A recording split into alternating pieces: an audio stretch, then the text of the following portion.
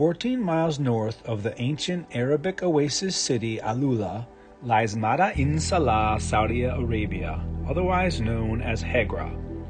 This region is home to what archaeologists and historians refer to as a necropolis, consisting of over 100 so-called tombs, structures that are hewn straight out of the rock mountain ranges and massive standing strata.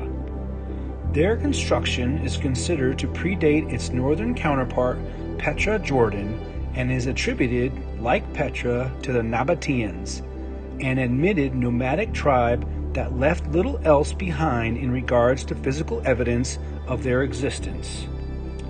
Like seemingly everything else in antiquity, according to scholars, this time frame is approximately 2,000 years ago. This on its face begs you to question the mainstream narrative. I agree with one assertion: they were nomads. Nomads who wandered the desert until they came upon these mind-boggling structures. They then decided this was a special place, set up camp, and revered their dead by lying them inside, and therefore today they are referred to as tombs. It is my contention they are from another lost epoch of time, however, and their construction is of a long-lost technology. We are only seeing the similarities in new technologies that we see today. So what was it? Well, according to ancient Jewish texts, we may have the answer. King Solomon was bestowed the Shamir by the king of the demons Asmodeus in order to build his temple as instructed by God. The Shamir was either a rock-cutting worm. Find that out of the realm of reality?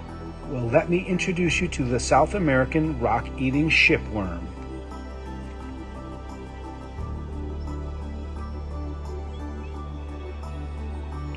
Is this prominent engraving at Hegra a depiction of Asmodeus and the Shamir worm?